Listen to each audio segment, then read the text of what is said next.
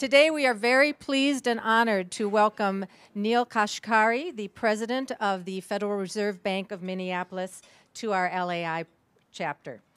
Mr. Kashkari has been the president of the Minneapolis Fed for 2 years. His career before coming to the Fed has been both varied and distinguished. He began his career as an aerospace engineer, I read, working in technology for NASA. And after obtaining an MBA, he went into the financial area and joined Goldman Sachs in San Francisco. In 2006, Mr. Kashkari began working in the public sector and held several senior positions with the U.S. Department of Treasury, including serving as Assistant Secretary of the Treasury, overseeing the Troubled Assets Relief Program. And he received the Alexander Hamilton Award, which is the Department of Treasury's highest honor for distinguished service.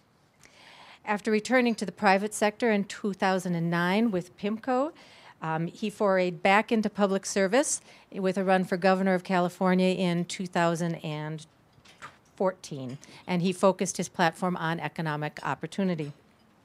As president of the Minneapolis Federal Reserve Bank, he oversees all operations of the bank, including supervision and regulation and payment services.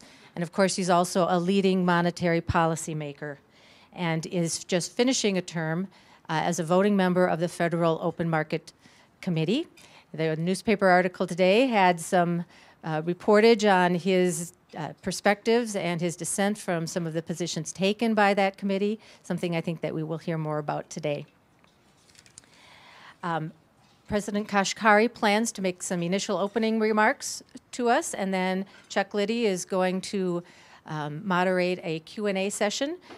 Nick and I will be circulating the room with microphones. This program is being live streamed and will be archived on the Federal Bank's website. So with that, join me in welcoming Neel Kashkari.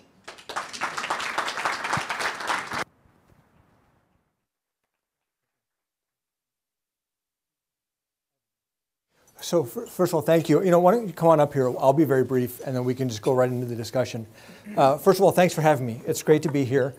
And I really want to make this interactive, and I'm here to learn from you as much as I am to share with you my perspectives. And so the more candid you are with me, the more I'm going to learn from you. And let me just start for a couple minutes and tell you a little bit about why I'm here and why the Federal Reserve Bank of Minneapolis is here, because a lot of people don't know this. So our nation has always hated the idea of having a central bank at all. It just sounded very undemocratic, a bunch of bankers in a dark room doing God knows what. Alexander Hamilton created the first central bank of the U.S., then they got rid of it, then they created a second one, they got rid of it, and then our economy was hammered with banking crises in the late 1800s, and then a really big one, the banking panic of 1907. And then the U.S. Congress said, well, even though we still hate the idea of having a central bank, I guess we need to have one, but let's distribute the power around the country so it's not concentrated in Washington, D.C. or New York, not under the thumb of the president or the Congress. So they created this unique structure of a board of governors in Washington, D.C. You've heard of Janet Yellen, the current chair of the board, or before her, Ben Bernanke or Alan Greenspan. The Board of Governors are all appointed by the President of the United States. There's 7 of them total, and confirmed by the U.S. Senate. But then you have 12 regional Federal Reserve banks, including the Federal Reserve Bank of Minneapolis. And our jobs are to represent you, represent our region, what we call the 9th Federal Reserve District, which is Minnesota, North and South Dakota, Montana, the Upper Peninsula of Michigan, and northwestern Wisconsin. And importantly, I was not appointed by the President of the United States. I was appointed by a board of directors of local leaders from our region.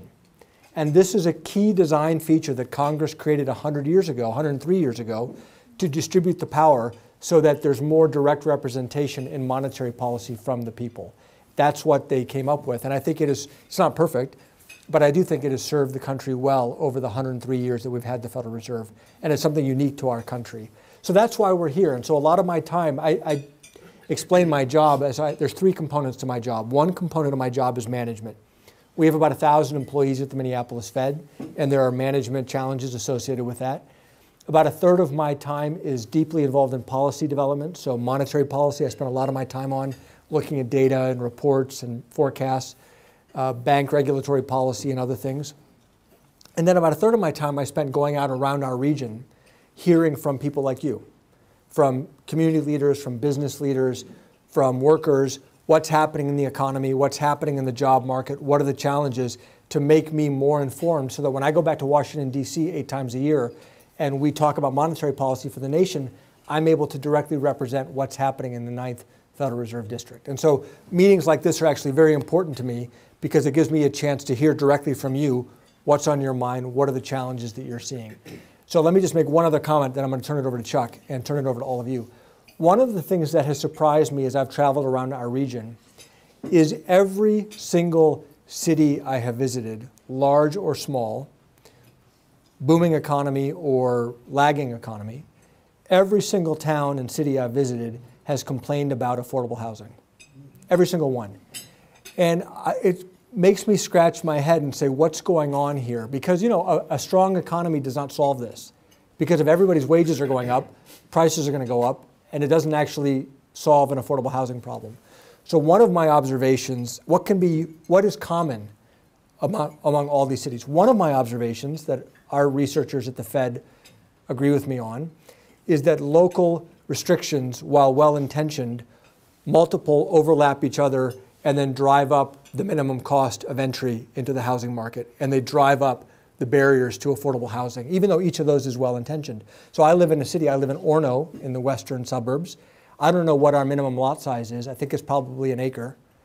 That's an example of a well-intentioned barrier that when you add a bunch of these well-intentioned barriers, all of a sudden the minimum cost of a house is much higher than maybe it needs to be. And so one of my observations is we probably all need to take a hard look in the mirror at what we are doing to drive up the cost of housing for low-income families to try to get a foot in the door. But I'd like to make this part of our conversation to hear from all of you, because I know you all work in and around the real estate market. So I'd like to understand from you what you think the barriers are and how this can be, because the question I always ask people is, you know, why aren't greedy developers barreling in here to provide supply when there is demand? What are the barriers? And I'm not saying greedy developers, I'm not actually passing judgment. I'm saying if they're operating in their own self-interest, they're going to take advantage of this good economic opportunity. There's got to be some barrier that's preventing that from happening. So local regulations, I think, is one of those barriers, but I'd like to hear from all of you on what else you think it is. So with that, let me just pause there. I'll turn it over to Chuck, and then we'll turn it over to all of you. Well, yeah, and the intent is make this really an open discussion. I've got some questions that we had prepared in advance, and very interesting in looking at on the website on Neel's background and also the background of the Federal Reserve. One would never have thought that the Federal Reserve was rocket science, but evidently you, by joining, you know, we do have a rocket scientist now who's on the governor. That was a long time ago. Yeah, well, it's very interesting. So we're a land economics organization, and that's our interest. And obviously, interest rates have a huge impact on what we as architects, developers, contractors do. What are the things as the Fed do that, or influence that has either direct impact or indirect impacts on what the people sitting in this room are doing? In terms of monetary policy? Right. Yeah, well, so Congress has given the Fed what we call our dual mandate. You may hear us talk about this, which is stable prices, and we've defined that as 2% inflation year over year, and maximum employment, as many people who want to work are able to find jobs.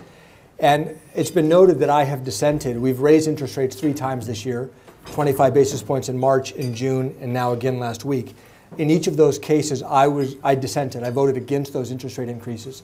The reason I did that is that, number one, for the last 5 or 6 years, we've been coming in too low in our inflation target. We've been hitting around 1.5% inflation instead of 2%. So I'm not seeing inflationary pressures building that would be concerning. And then second, there still seems to be slack in the labor market. So the headline unemployment rate, which gets a lot of attention, has fallen from around 10% at the peak of the recession to 4.1% today. Usually you would say, wow, that must be a very, very tight labor market. But along the way, we keep seeing that there are more workers on the sidelines who are not included in that statistic. Because that statistic only includes people who have a job or who are looking for a job. If you've given up, you're not counted in the statistic. So by our estimates, there's more than 1 million people who are of working age who are still on the sidelines relative to 2006 or 2007. And we're not seeing wage pressures building. The way we think it works is you have a strong job market. Businesses are competing for workers. They have to increase their wages to attract or keep their workers. Those higher wages then translate into higher inflation when they pass those costs on to their customers. Well, we're not seeing inflation climbing. We're below target. And we're not seeing wages climbing. We're also surprised that the wages are so low. That tells me there's probably more slack in the labor market than we expect. And so my question that I've been asking my colleagues is, why are we raising interest rates if we're undershooting inflation and there still seems to be slack in the labor market? And since I first dissented in March, we expected inflation to go up. It has since fallen. So it's moved in the opposite direction, and the job market has continued to be strong, but wages are not yet climbing.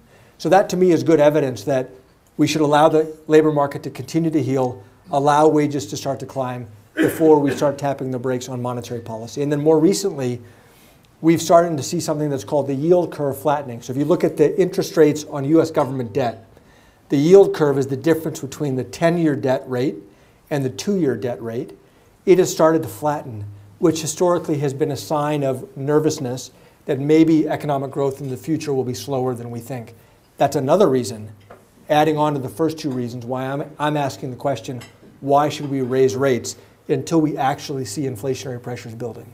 Are there some parameters that the Federal Reserve looks at with regards to if everything was a perfect world, inflation would be at between such and so, unemployment would be such and so, growth would be such and so. Are there any parameters like that you're shooting for? We do. I mean, we put out once a quarter. So in December, we just put it out, what we call the Summary of Economic Projections. And this is on the Federal Reserve's website. Each FOMC participant puts out his or her own forecast, and then it's called the dot plot. And you can see our expectations for interest rates. And we also put out expectations for long-run trends. So economic growth, real GDP growth, we think is in the order of 2% real GDP growth. You would think that if inflation stabilizes at 2% and neutral interest rates are roughly 0 to 0.5, you could think about a long-run federal funds rate in the 2 to 2.5% range if everything gets to normal. But what is normal? And what is normal historically seems like it's changing over time. And so whether we get to this neutral steady state or shocks hit the economy upside or downside, that tends to happen. We never really ever get to neutral normal. Things happen and we have to respond to that. It's interesting. There's a question in the... Yeah. Just to follow up, and where is the pressure coming to raise the interest rates? What's the opposite perspective and interested parties? Yeah, the opposite perspective that my colleagues would share is that they're worried that the headline unemployment rate at 4.1% signals that the labor market is really tight and that inflationary pressures are in fact building, even though it's not showing up yet in the data, and that we might be surprised 6 months from now or a year from now and all of a sudden there's higher inflation and then we have to then go and raise rates quickly to try to keep that under control. And that's not a crazy argument. It's just not supported by the data. And so my pushback is, the Federal Reserve has very powerful tools to lower inflation. We can always raise rates. We have very limited tools to lift inflation because rates are already quite low. And given our asymmetric tools, my judgment is we are better off letting inflation come to us than preemptively cutting off the expansion by raising rates prematurely. Are there any other questions from you along this line? Yeah, Brad? So Neel, you want to get the mic over there? Thanks. Wow. That's the fastest I've ever seen him move. So I have a question. Actually, I have several, but the one I wanted to ask now is, when you take a position, are you representing the region's perspective? And is it possible that some of the other regional presidents see the world different because the market is very different in their region? Yeah, it's a good question. The answer is no. I think we are all, because there's one monetary policy and there's one currency for the whole nation, we have to make our best judgments and our best advice for the nation as a whole. But I am looking at what's happening in our district to inform the data that I'm looking at. So when I go out and I meet with businesses large and small. And I always ask them, are you able to find workers? And the most often answer I get is, no, I can't find workers. It's impossible. The next question I always ask them is, are you raising wages? And most often the answer is no. And then I say, well, if you want more of something and you're not willing to pay more, then you're just whining. Okay? That's not how a market economy works. And then the third question I've started asking more recently is, when was the last time labor was available? When was it not like this? And the most common answer I get is 2009, 2010. That's telling. So from business's perspective, a good labor environment is when we're crawling out of a recession and there are workers everywhere. Well, that's not what we're trying to achieve at the Federal Reserve, right?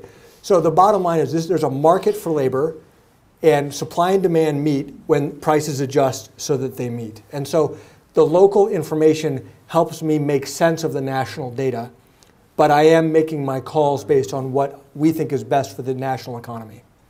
Now, one other comment I'll just say is our regional economy is very reflective of the national economy because most major sectors of the U.S. economy are represented here. We have ag, we have manufacturing, we have healthcare, we have services, we have tech. Generally speaking, what is good for the U.S. economy is going to be good for our region's economy. A follow-up? Chuck. Ann? I was very impressed with you wading into the question of income inequality and what research or other tools could the Fed have on that. But I haven't heard anything recently. Is there any update on interesting new things you're finding that might inform that question? Yeah, thank you for asking it. So another surprise coming to this region, Minnesota, especially as a state, has so much going for us, right? We have a strong economy, a diverse economy. We have a very educated workforce. On average, we have very good schools relative to the nation. But if you look below the averages, we have massive disparities here in Minnesota. That was a surprise to me. And as I started talking to researchers at the Minneapolis Fed and around the Federal Reserve System, I found surprisingly few good answers. I'll give you an example. One data point that's very frustrating is that in America, African American unemployment is almost always twice white unemployment. So if it's a booming economy and white unemployment is 4, African American unemployment, you can bet, will be around 8. If it is a recession and white unemployment is 7, African American unemployment is going to be 14. And that ratio has been consistent. By the way, it's true for college graduate against college graduate. It's true for high school dropout against high school dropout. So I started asking very basic questions of why do these gaps exist? There are racial gaps, there are geographic gaps, lots of different gaps. And I found very few good answers. And so what we said was, we think we have a role to play in trying to understand, at least unravel these issues, even if we can't solve them by ourselves. If we can do the research that then arms other policymakers like Congress or state legislators, then that's a role that we could play. So last year, at the end of last year, or the beginning of this year, we announced what we call the Opportunity and Inclusive Growth Institute. It's a major new research initiative. We've got visiting scholars coming here to Minneapolis, working with us in-house. We've attracted some of the best experts in the world to partner with us to do long-term research to unravel some of these gaps. We recently had a conference on racial segregation to understand the role of segregation in magnifying these gaps. Wide range of speakers, divergent opinions. We're at the earliest days of trying to unravel this, but it's a major focus for us, and it's not just this year. This is a long-term commitment that we're making. And right now we actually have applications out for a new batch of visiting scholars to apply to come to Minneapolis with us next year. It's on our website. Anybody who does research in these areas is encouraged to apply. So thanks for asking the question. I wish I had an answer, but it's just these problems are decades or longer in the making, and we're going to try to do our part. Thank you.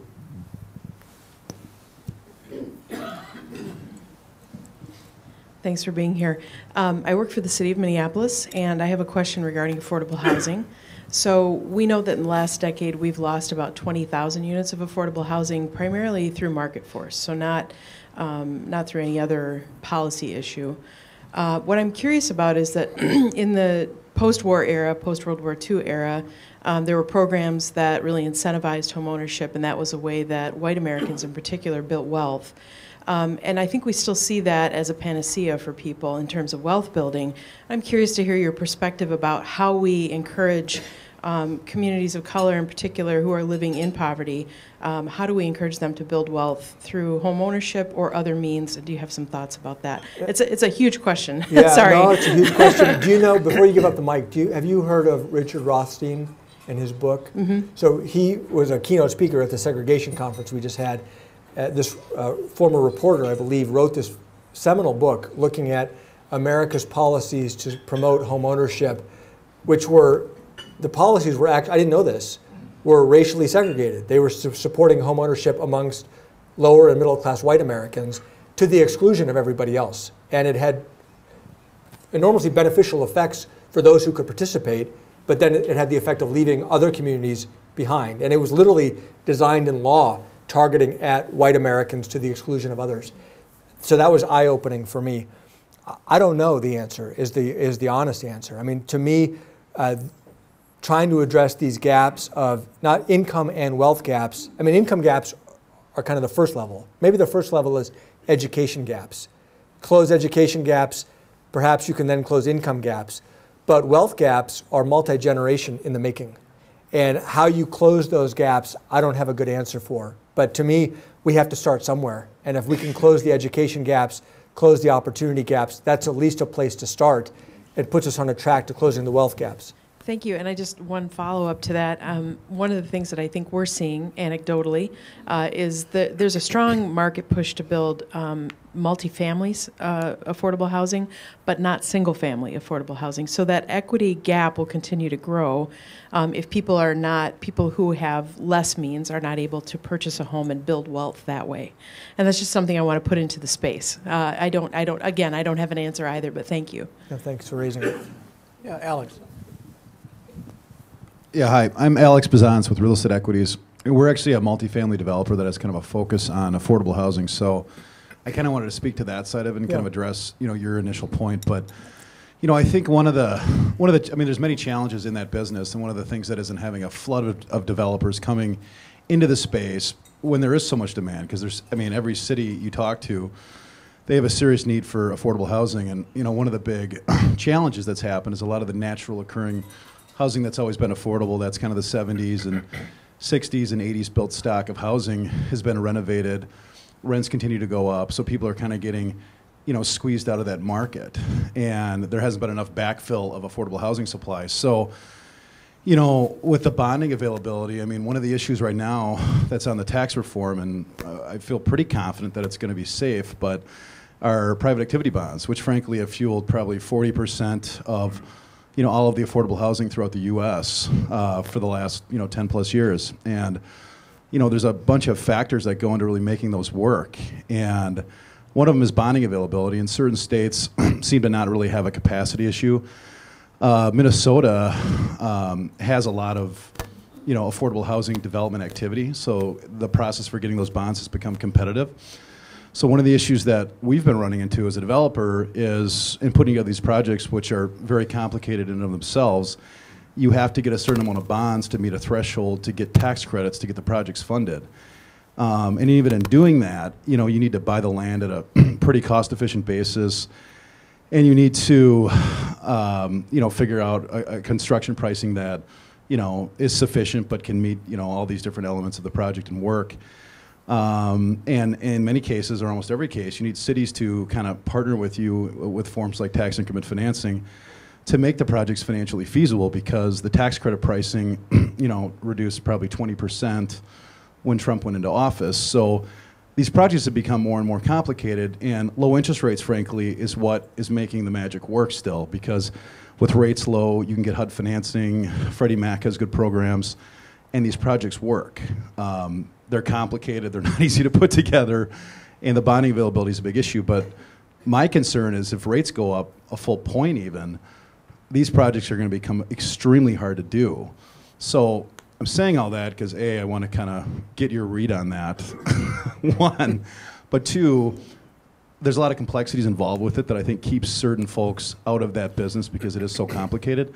But two, those deals are very hard to put together. There's just so many complicated aspects to it.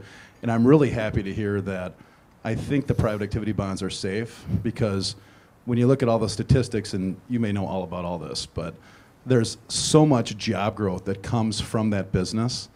Construction jobs, jobs within the locations these buildings are built, just the local community that it kind of creates, and what spawns off of that. But it's so important to keep them, and I'm really happy to hear that. I think it's going to continue. But are the complexities that you're talking about, and other people have said similar things to me, I would imagine those are magnified in a city. Minneapolis, you try to do something in the city of Minneapolis or St. Paul versus in rural communities. Do you have an experience that can shed some light on that? 'Cause I hear this in rural communities too. And I say to them, you're the city council, make it happen. What's the challenge? Well, yeah, Jonathan's here. We're working with the city of St. Paul on the Pioneer Press redevelopment, which, was a great project. And we were really happy to be able to partner with the city on that. And we're fortunate to get a bonding allocation from the city to make that project financially viable. I think when you compare like a suburban location or even a rural location to an urban location, they have different levels of complexity. Urban locations, frankly, there's a lot of demand for bonding capacity and availability throughout the state just generally. But then St. Paul and Minneapolis are their own bonding allocators too. So there's developers that are pursuing those. So that's a challenge in and of itself, just from getting financing to make the projects work. But hold on, can I just, you're saying that's a challenge because you've got competition. So Yeah. as a policymaker, that's a good thing from my perspective, right? If you've got lots of developers competing to build this project, I understand why that may not be optimal from your perspective, but isn't that good from the city's perspective? I would say no, because some of the issue is that there's X amount of bonds allocated per year, but then a large amount of those bonds go to single-family home financing for affordable housing development in single-family homes, and then they're not used. So there's a certain percentage of bonds that go to multifamily, and I want to say on an annual basis it's maybe 200 million, maybe a little bit more. And frankly, the number could be double that, and developers would actively build more multifamily projects that would be good for the community.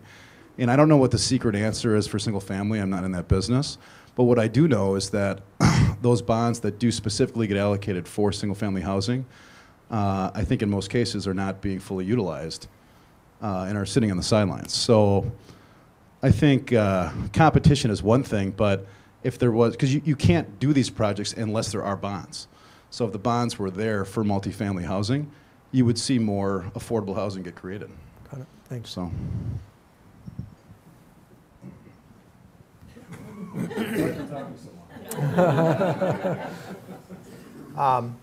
Any other questions along that line? Yeah. Tim. Tim Keene. Do you see the increased demands with the $1.5 trillion increase in the national debt putting pressure on the capital markets that will result in interest rate challenges just as a natural outgrowth of the increased command for capital? No, not in the short term. In the long term, we clearly have to get our fiscal house in order. But in the short term, this is actually an indicator that I'm paying attention to and what the markets are telling us about the future of the economy, the near-term outlook, which is one thing that surprised me. We've raised interest rates 4 times, and then 3 times this year, and then this tax reform package has come together, or tax cut package, rather, and yet the Treasury market isn't reacting to it. One would have expected, all else being equal, that the prices of long-term Treasury bonds would go down and the yields would go up, but they basically haven't moved. So I read from that markets expect a lower growth environment in the future, low inflation in the future, and that's why the markets are not reacting either to the Fed's moves or to the tax cut. So that's why I don't think the markets are worried about financing that tax cut, because there still is a lot of demand for Treasury bonds. Nonetheless, long term, there's no question that our path of spending is on an unsustainable basis, and over the long term, politically, we have to address it. It's just reaching some kind of political compromise. But in the short term, it doesn't appear to be an issue. I was just going going back to Charlene Royce with Hess Royce and Company, and we're historical consultants. We work on historic tax credit projects around the state and around the region. But going back to the issue of rural versus urban, one of the things that we've noticed is that a lot of times it gets very quirky in individual communities, and the willingness of city councils to be open, and also building inspectors. And a lot of times they're just not willing to be very flexible. If they are, they can make a big change. But in urban areas, sometimes you run into that also, but sometimes you have more layers you can go through to try to negotiate, and people are a little bit more willing to stick their neck out on stuff. So that's just one of the things that we see as just kind of a lack of experience with different options in rural areas. And I'm really concerned with the rural areas. I think that in addition to the racial and other cultural income divides, the urban-rural thing is just a huge problem. And I get your newsletter, and it's always interesting to look around the region and see, it's like, it's a whole different world out there in the agricultural area, and we just don't think about it here. Yeah, one of the challenges I hear from a lot of rural communities is declining populations. So they're young people, they're going away to college. They're hoping they can entice them to come back, but in many cases they can't. They have better opportunities in the cities, and then they just feel like their populations are declining. What do they do? And so the communities that have done a better job, one of the things I say to people, is if you look at how economies grow, part of growth comes from productivity growth, which is technology development and education. The other part of growth just comes from population growth. More people, more consumers, more workers. And our populations are growing more slowly just because we're having fewer kids than we had in prior generations. So I always say to people, you have three choices. You can either, number one, accept slower growth. Number two, you can try to subsidize fertility, which people always laugh when I say that, but you can try, right? You can tax credits and child care, it's pretty expensive. Or number three, you can embrace immigration. Those are your three choices. And that's just math. You can decide whatever you want. I was in one rural community in Montana where somebody actually said, I get what you're saying. Low growth doesn't sound so bad. I was surprised by that. Most people, when facing those options, say, maybe we need to think about immigration as a way to keep our communities vibrant. Some rural communities have done a better job of that and have embraced immigration successfully, and they've got their populations growing. One thing that I learned recently, I was in Winona, and I was meeting with a group of small business leaders, and affordable housing came up. Big topic of conversation. I said, wait a second, let me understand this. You've got the universities here, and the local community is doing well, but they don't have enough affordable housing units for workers that they could be employing. And I said, how far out of town would you have to go to build on vacant land? Oh, 2 or 3 miles. It's all farmland today. And I said, the entire history of America is converting farmland into housing units. What exactly is the problem? And so local willpower actually matters to tackle these issues. And so that's why I'm trying to unravel this and say, are there real structural barriers, or is it just a lack of will? And if it's just a lack of will, that's not a public policy problem. One of the things that's come up in particular in the last week or so with net neutrality discussions, and I'm not sure if the Fed has any way of influencing any of that, but back in the 30s, rural electrification was a huge push in order to get rural areas, and the same is true now with internet access and everything else. What do you feel about the whole net neutrality issue? I mean, to me, it seems like everybody should be given the opportunity. It's more like a regular utility. Well, and so, what are your thoughts on that? I'm not an expert on this, but I think they're two separate issues. I think one issue is, I agree with you that, I think as a country we decided electrification is so important to people, we need to just make it happen. And I think that that's true for the internet too. But I think that that is a distinct issue from how you price internet traffic, which I think is what this net neutrality regulations are about. Right. So I do think, rural communities need access to the internet just like you and I do. And we need to find a way. This is clearly the domain of fiscal policy. We need to find a way to make that happen. But I do think it's a distinct issue. Hi there, Nino Pedrelli, and I graduated college in 1978, so I've been through 4 real estate downturns in my career. And each one of them has had that the flattening of the yield curve piece, but then I don't know whether she was misquoted, but I thought I saw in the Star Tribune this morning that Janet Yellen had said that there's evidence that the yield curve and the business cycle is Correlated, not following, it's not following its traditional pattern, let's say. So I was kind of surprised by that, since it's been antithopy, for everything I've seen. But so that I was just wondering if you could explain what evidence she's looking at. Sure. And then my only take on affordable housing is sort of like what we did in the early '80s, even though it was disastrous towards the end. Was usually the best way to provide affordable housing is let your developers blow their brains out.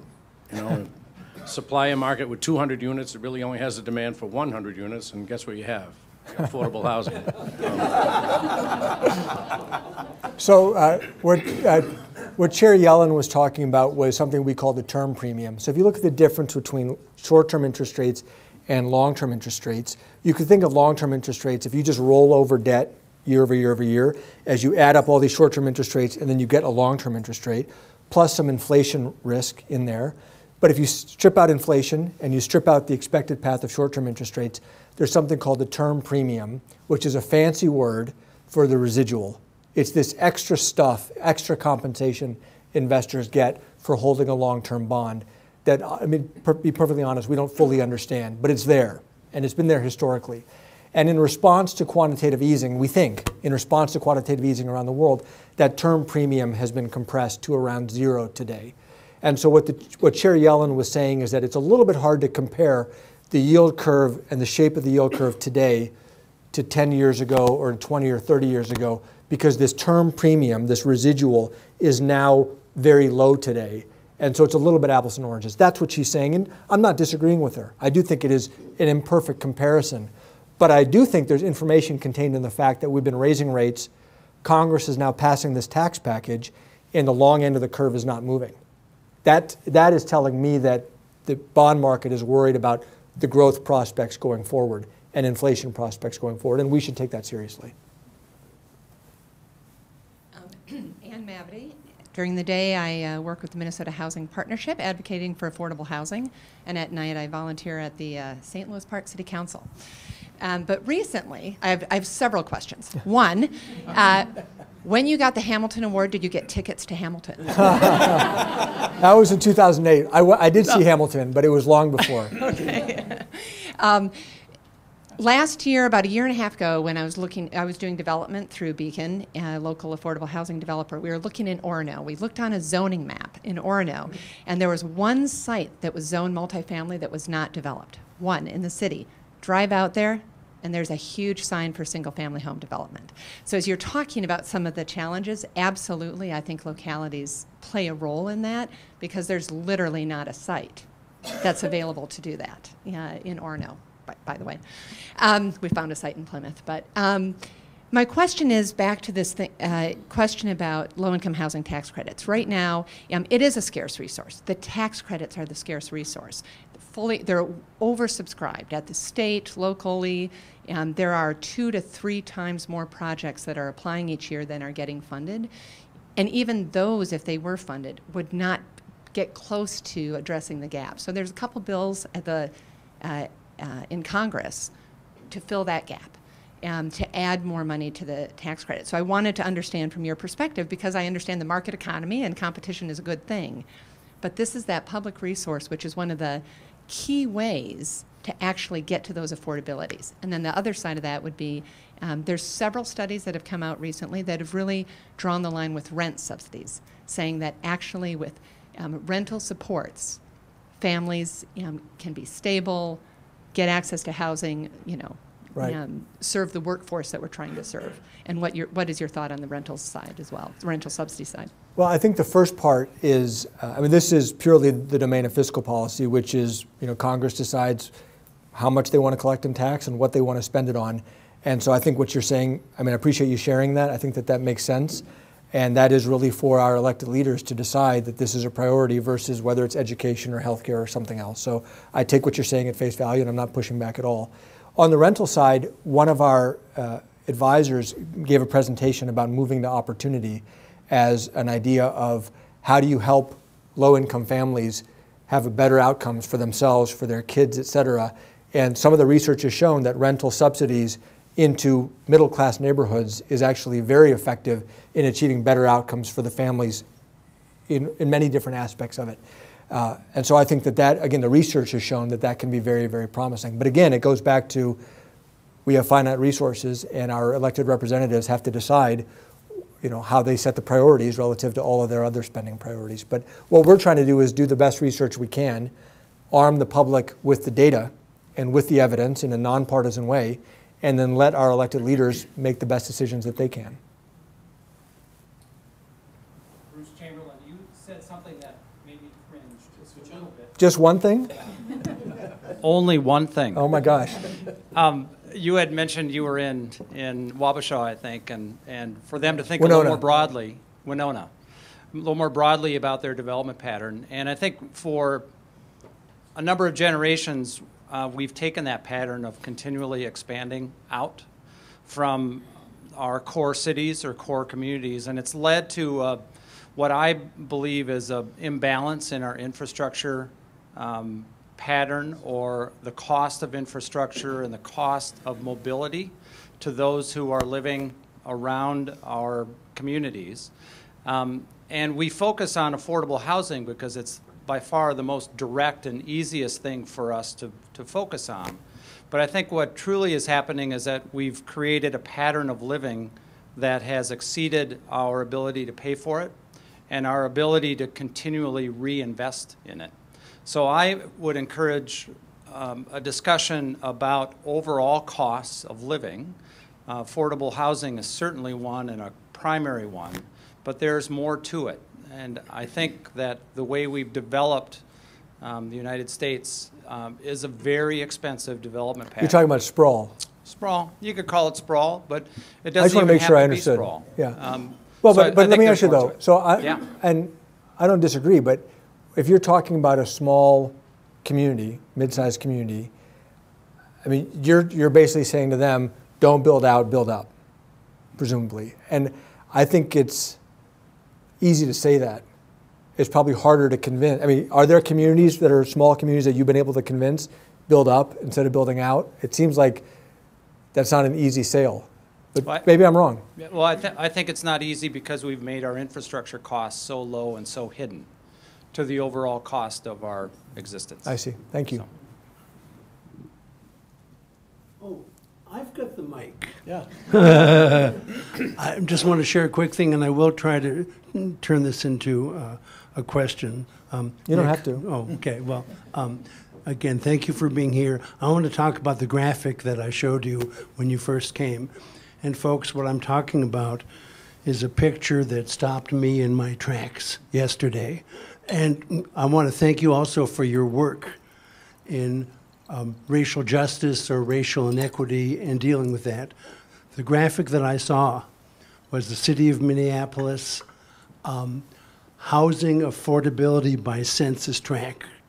And it was divided up into communities of color, into Hispanic communities, and white communities. And it was color-coded. And my friends, it was painful to look at.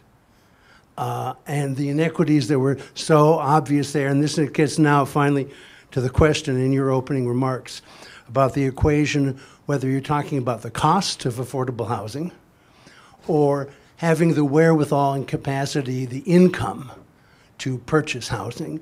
And I'm talking about purchase, not just renting, getting people on that ownership track. I wish I was smarter and knew more about what you can do in your seat and what the Federal Reserve is doing, and maybe this is where you comment on that, to help with these gigantic gaps. And I'm happy to show that graphic to anybody in the room. It is compelling. Thank you, sir. We are the central bank, so we have direct control over monetary policy, so interest rates, to achieve our dual mandate goals that I talked about. We get very involved in bank regulation. We supervise banks.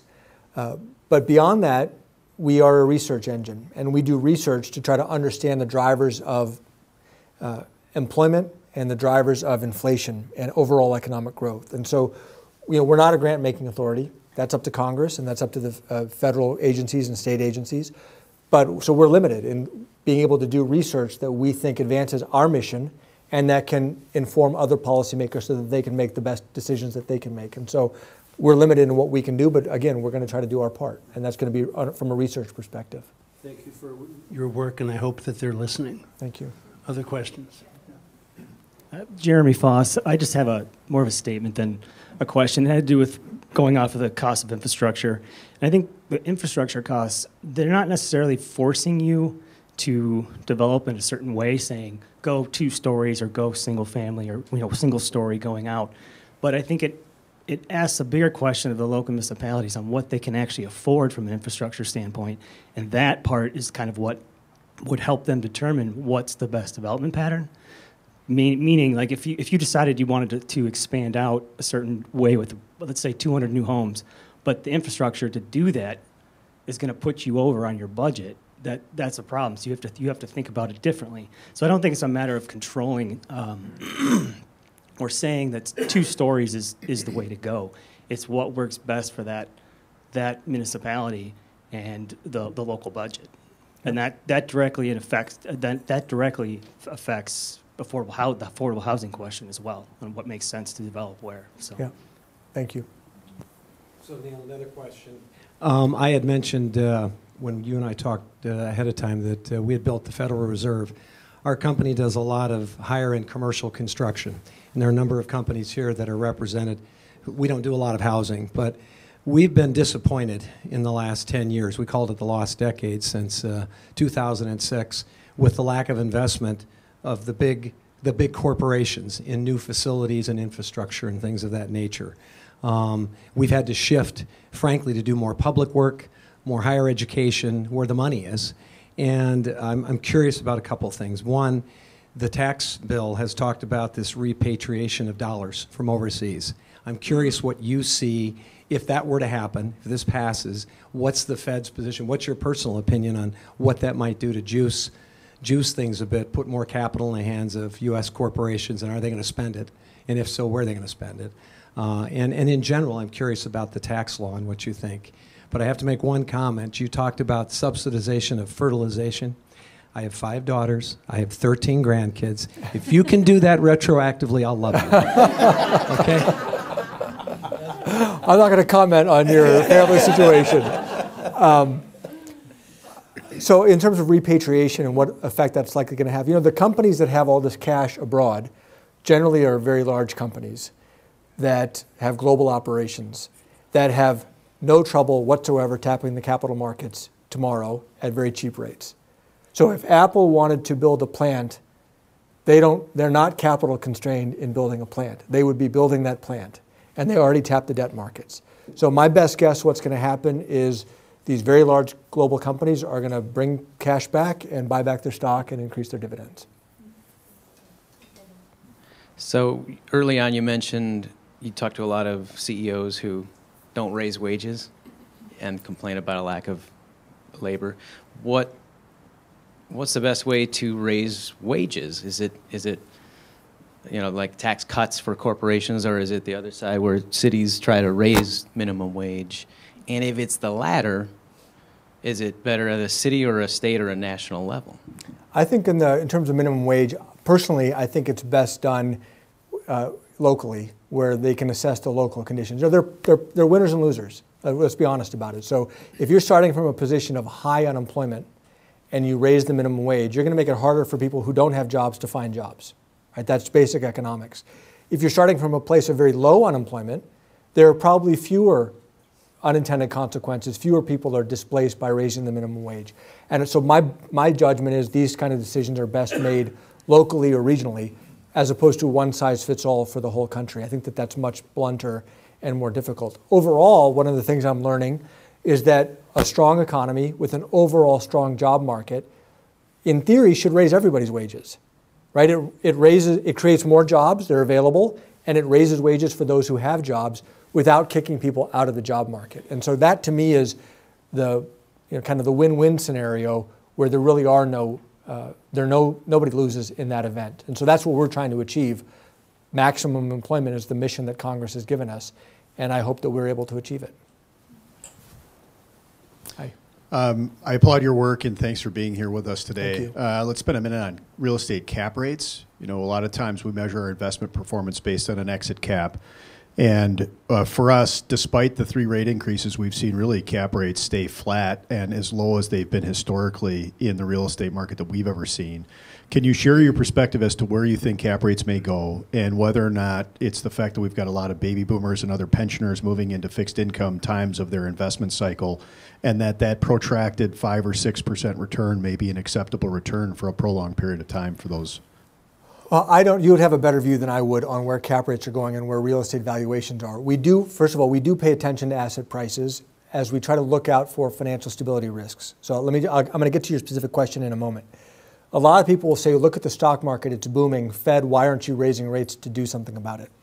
And the answer is, if we were to try to use monetary policy to control the stock market, it might be very costly to the economy. So in 1996, you might recall Alan Greenspan was chairman of the Fed, and he declared irrational exuberance, saying the stock market is overvalued. Well, if the Fed had tried to use monetary policy in 1996 to stop the stock market from climbing further, I think it would have been very costly to the economy. Now, the stock market corrected in 2000, as you know, and that correction was painful for investors, but it didn't cause a financial crisis. It caused a fairly minor recession. So my concern is if we try to use monetary policy to control asset prices, we might inflict more harm than the damage we're trying to prevent through a correction.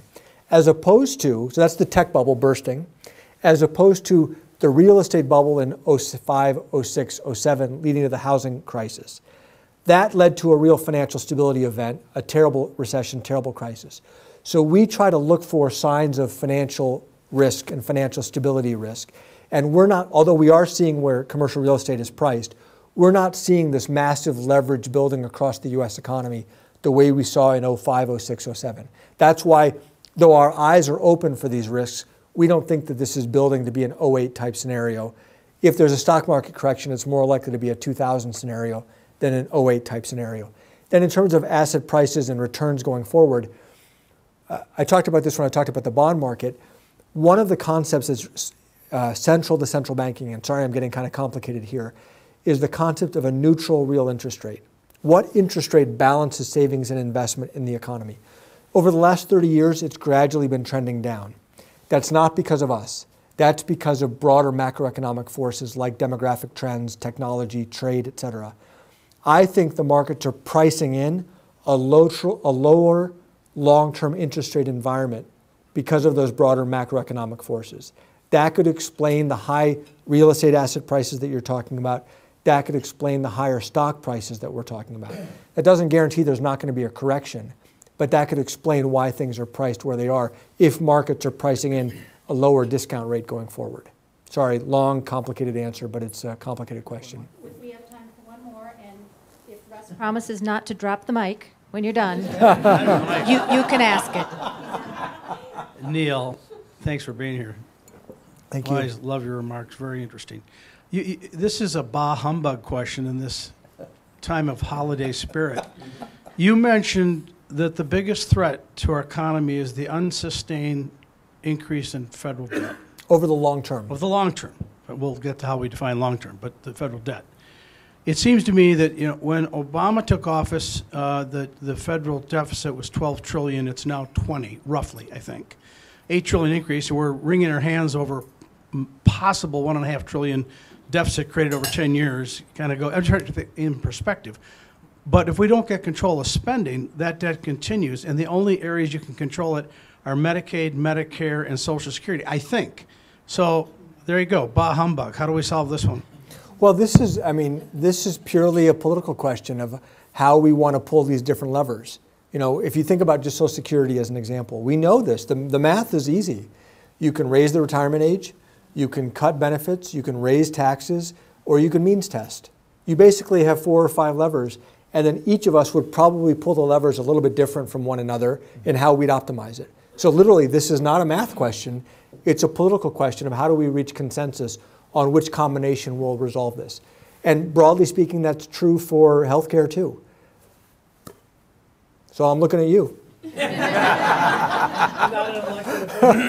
am I. But I think we can agree that those are the only areas that would provide significant areas for reduction.